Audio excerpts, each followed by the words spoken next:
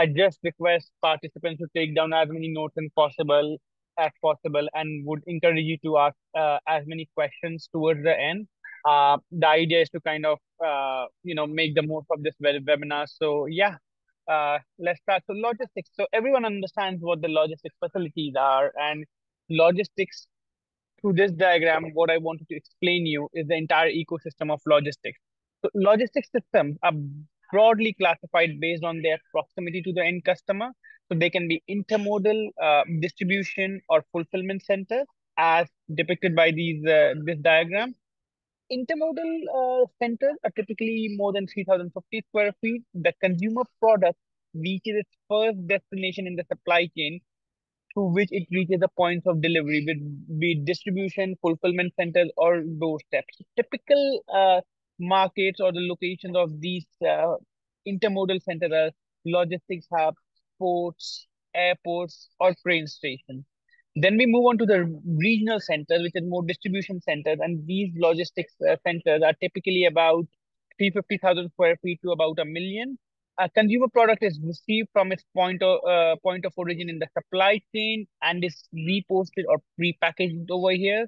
Product has at least two more points of delivery, such as UPS, FedEx, or doorsteps of e-commerce delivery or delivery to brick and mortar. Uh, and finally, at customers' doorsteps. These are located close to large population centers or in regional distribution centers, such as interstate corridors. Lastly, are the fulfillment centers, which I think most of us should be aware of. The consumer uh, product reaches a last stage in the logistics supply chain and is delivered from the fulfillment center direct to consumer, and it is used to service both B2C and B2B customers. So these are typically located in large population centers and urban locations. Now, the reason I said this is one of my favorite asset classes is because the demand for logistics has been growing pretty steadily or at a very good rate in the past few years, and it's generating a lot of investor interest, which we'll see in the next slide. But the idea of this slide is to explain you the four key demand drivers, which is leading to more and more demand for logistics centers. So first is e-commerce. uh, COVID was something unprecedented, and it led to a behavioral change for people all across the globe. The relevance of brick and mortar become less, and people became used to ordering things online. With the rise in e-commerce, automatically you need more fulfillment centers so that you can do doorstep delivery. As the chart shows over here, the e-commerce demand in the next 5 years is expected to grow at about 8%, and which is quite impressive, especially in the European markets, where the GDP typically grows around 3 to 4%. Second is reverse logistics. So I'm pretty sure the people who are attending these webinars also, they must be used to ordering certain things from e-commerce websites such as Amazon. And then if you don't like it, you have always the option to return it back to the either the supplier or the manufacturer. And the movement of good back from customer to seller or to manufacturer is called reverse logistics, and that has been on the rise rapidly. One of the staggering statistics that I wanted to share with you in the e-commerce sector, the return rate is about 30%. So basically, what we are saying in people end up returning almost one in three things they order, and that propels demand for logistics as well because you need to have the right supply chain infrastructure to be able to facilitate such movement of goods. Third is supply chain reconfiguration. So there's an emerging trend where businesses are moving from just in time to just in case approach. And I'll explain you what that means. And this was partly driven by COVID, another behavioral change. So earlier, in the late 90s, early 2000s, just-in-time approach of supply chain was considered to be more cost efficient and deemed to optimize profits. But just-in-case approach really evolved or emerged after COVID. After COVID, there were so many supply chain disruptions across the globe that people realized they were running out of inventory because there were lockdowns, there were restriction on movement of goods, labor, etc. and supply chain is still not back at its full capacity. What As a result, what businesses have started doing is they have started stocking inventory for about certain weeks or certain months to make sure they don't lose out on business, because the cost of lost business uh, is significantly more than the benefit of just in time. And they realize that if they're able to fulfill customer orders, they make more profit than trying to optimize for a just in time delivery. And the last factor is nearshoring, where people have realized they can't just have an manufacturing facility or distribution facility located in one part of the world. Let's take example of Tesla. Tesla today manufactured in US, manufactured in China, and the reason for doing that is because there's so many geopolitical uncertainty, the Russia-Ukraine war, or sanctions against China, and as a result, businesses are setting up their manufacturing centers and distribution centers in different parts of the world, which is again automatically driving demand for logistics assets. Now, coming to some market trends. So, in the previous slide, I explained you what is logistics and what's leading to an increase in demand for the logistics assets. I wanted to show it with some trends. So, um, high interest rates in the last 15 years, along with inflationary pressures, have seen the demand for logistics assets partly muted, but as the impact of monetary policy starts to filter through the wider economy, we expect logistics will come back strongly. The chart on the left shows the vacancy level, and as you can see, around 2011, 2012, these vacancy levels used to be in teens, low teens. Gradually, as e-commerce became more and more popular, and I like to benchmark it against Amazon. As Amazon grew in prominence, you can see the l- vacancy level in the logistics centers or logistics assets kept coming down, and they were probably the lowest during COVID, which is reflected in 2020, 2021. Due to inflationary pressures, because people have reduced their discretionary spending, as a result, online spending has slightly reduced compared to what it was in the COVID time. The vacancy has slowly gone up, still not at around teens, but in around 6 to 7%. But we expect it to come down again as Fed is reducing interest rates, and we are seeing similar response by Bank of England as well. Now, rental growth is very closely linked to the vacancy level. As we can see on the chart on the right, whenever the vacancy level is going down, so as seen in 21, 22, that's when we experience the spike in the rental growth. And we expect similar trend to continue in the future, as our projection is that the vacancy will come down. We expect logistics assets to witness strong rental growth. Moving on to the next slide, which talks about the investment market. Now, as I said, it's emerging into a investors' favorite asset class, and logistics and industrial assets are now seen as a mainstream asset class compared to asset which is in its nascent stage. The chart on the left shows the volume of investment, logistics investments in UK and Europe. And again, as you can see, it was highest during the COVID period around 2021. It's come down because of the increase in interest rates, but again, we expect it to increase. And the yields, this is pretty interesting. 2008, 2009, logistics was seen to be an emerging asset class, and they used to trade at a 9 to 10% yield. For those of you who don't know what a yield is, so for example, if a logistics asset generates rent of £10, a 10% yield means the price of the asset would be £100. That is just 10 divided by 10%. Now, because it's emerged into a mainstream asset class, it's around 6%. So the capital value of logistics assets across the globe has grown significantly. And another interesting fact, which kind of proves it's emerged into a mainstream asset class, is the narrowing spread between the 10-year gilts and the logistics yield. So that gives a lot of confidence to investors, and more investors who are pro real estate are looking to take exposure to logistics assets.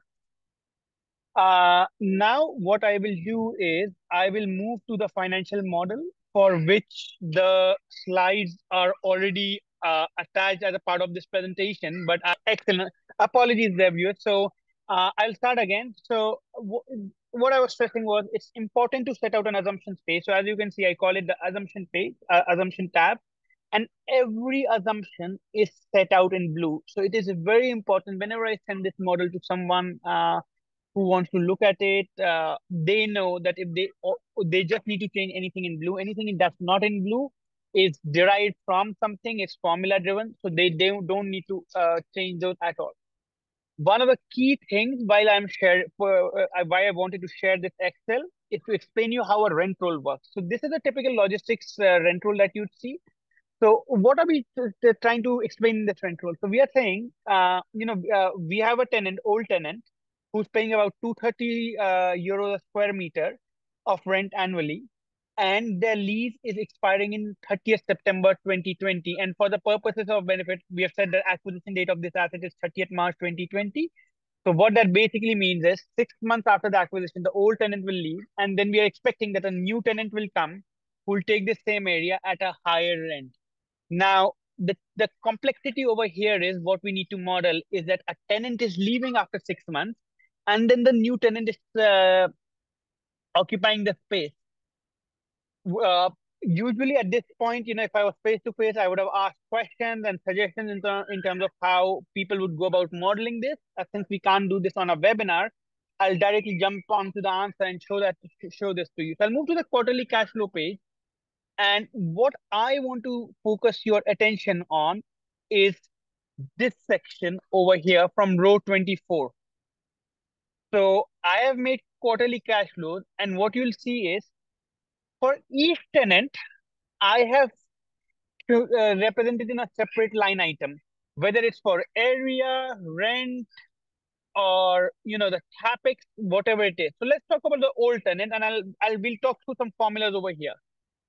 What does the formula over here say for old tenant? It says if and. So if and function is used when you use multiple if conditions at one point. So what it's saying is if D24, which is this date, is less than equal to J5. Let's see on what's J5 on the assumption page. J5 is the lease end date.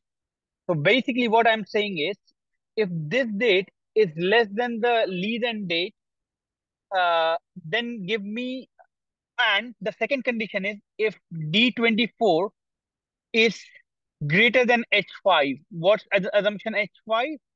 H5 is lease start date. So what we are saying is if this date, June 20, is less than the lease end date, but higher than the lease start date, then give me assumption F5. Otherwise, give me 0. Assumption F5 is the area of the old tenant. So this is exactly what you see over here, right? So because the lease expired on 30th September 20, I don't see any area appearing over here under the old tenant bucket. And this is the most cleanest way to use the if function. Now I could have used a complex formula and combined what I've done for new tenant over here. So for new tenant, what I'm saying is exactly the same formula where I've said if the date I've selected E24 is less than equal to the J6. So assumption J6 is the lead end date. So of the new tenant, so if it's less than the lead end date of the new tenant and greater than the lease start date of the new tenant, give me assumption F6, and assumption F6 is nothing but the area of the new tenant. This is exactly the formula I have used for showing the rents as well. And what it does is when you show everything in separate line items without combining things to make your formula complicated, when you start actually calculating your revenue numbers, is all you need to do is do a simple sum product. There are other ways of doing it as well in terms of, you can use a manual formula, but I hope the viewers are updated with the sum product formula. If not, all this is doing is 12,000 multiplied by 58, whatever is in row 20, D26 multiplied by D31, D27 multiplied by D32, and you divide it by the sum of this area. So, and the reason it's important to use the sum product formula is because my rent roll is fairly simple with just three tenant lines. In reality, you might have a rent roll with hundreds of lines. So if you can use a sum product formula, it will just help you summarize everything.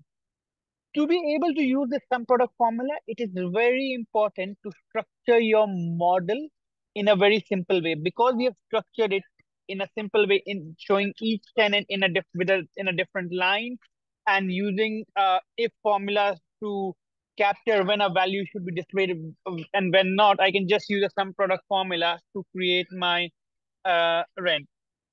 The table above, which is over here, which you'll also see in the presentation, is nothing but just how I would typically show the P&L. Now, obviously, this P&L is different from student housing or co-working because it excludes certain items such as, a rent free. In student housing assets or in co-working, you barely offer rent free. Another key modeling tip I'd like to give for logistics asset, and guys, what the tips I'm giving over here, you can apply the same principles to an office asset as well. It's not just constrained or restricted to logistics asset. Rent free. Now, it's very common in this industry to offer rent free to tenants. It could be for 3 to 6 months. One question I would ask you, and you can probably all think about it. Why have I shown rent free in a separate line item? And another way could be I could have just shown zero over here or nothing in the rent free. There's a reason for it. The reason is by modeling it in this way, it helps me to looking at the P&L. I can figure out whether my area is leased or not, whether I'm offering rent free or not. For example, in December and March 21, because there is no rent, there's no rent free, I know that the asset is vacant. Now, if I would have not, instead of use the rent freeze over here, if say I would have just done this, my output remains the same. But now I would assume looking at this that as if my asset wasn't leased in June 21 and September 21, which is incorrect. So showing it in separate line items helps you to analyze what's happening with your business and take insightful decisions.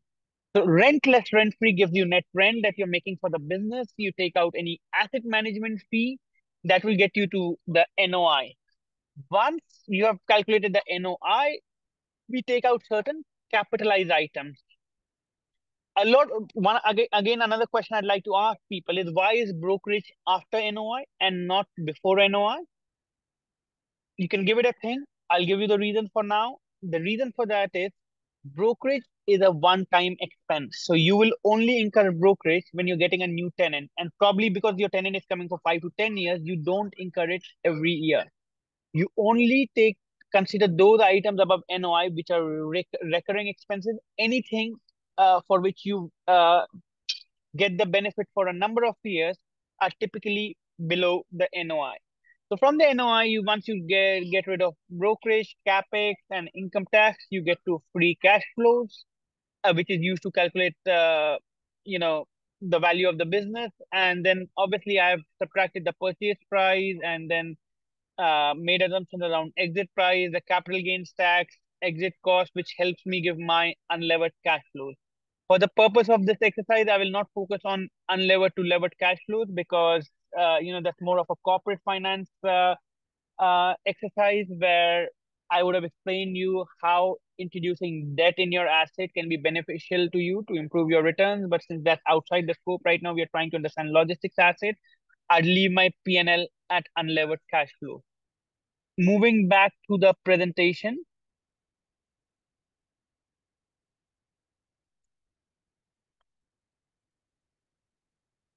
Sorry, I think I've shared the wrong screen. Just give me a second.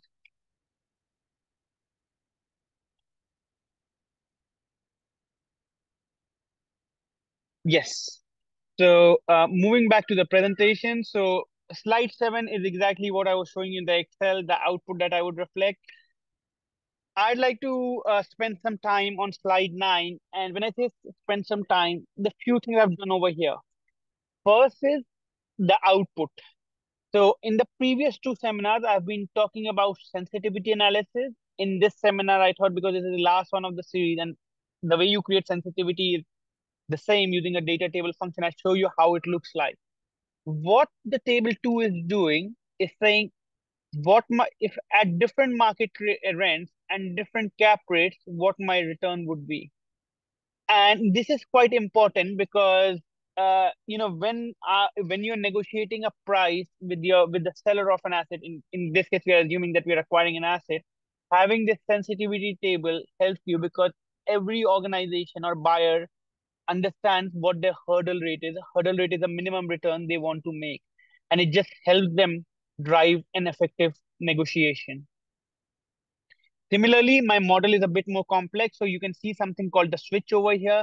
I've created a switch over here, which helps you calculate returns with financing or without financing. So if I make my switch 0, without it will remove any financing. If I put it as 1, it will get financing, and it just aids with certain scenario analysis. These are again some of the tricks of corporate finance, and I think once you understand the asset and are able to build cash flows until the NOI level, it's quite helpful to know these tricks because it again helps you to understand the impact of different drivers or different variables on your model or on your acquisition decision, and it's quite helpful when you're negotiating with your counterparty. Uh, Moving on to the last slide, in the interest of time, the focus is on best practices. A lot of the best practices you'll see I've kind of repeated from the last session. Something that I've highlighted in red over here is, which I stressed while I was presenting my financial model, is modeling each tenant as a separate line item. That is the key, guys. So I have led a number of analysts who work for me throughout my career of 10 to 15 years. And what I've realized is people end up building complicated formulas, try to do everything in one cell, and you just increase so much chances of error. And when I ask them for explanation, people often struggle. Your financial model should be such that if you have to explain it to someone, you should do be able to do it using a simple pen and calculator. And that's why it's very important to model each item or each tenant as a separate line item. Always adopt bottoms up approach whenever you're building budgets. Assumptions have to be presented clearly, highlight them in blue so that whenever you send it to your bosses, or if you're running your own organization, you're using it for your own personal consumption, what variables to change. Never hard code anything in the model. Model is supposed to be dynamic. If you hard code, it won't help you in driving negotiations because you won't be able to get output immediately. Uh, Always build checks to ensure the model is free from errors. And I've already shown you the benefit of having sensitivity analysis on slide 9. So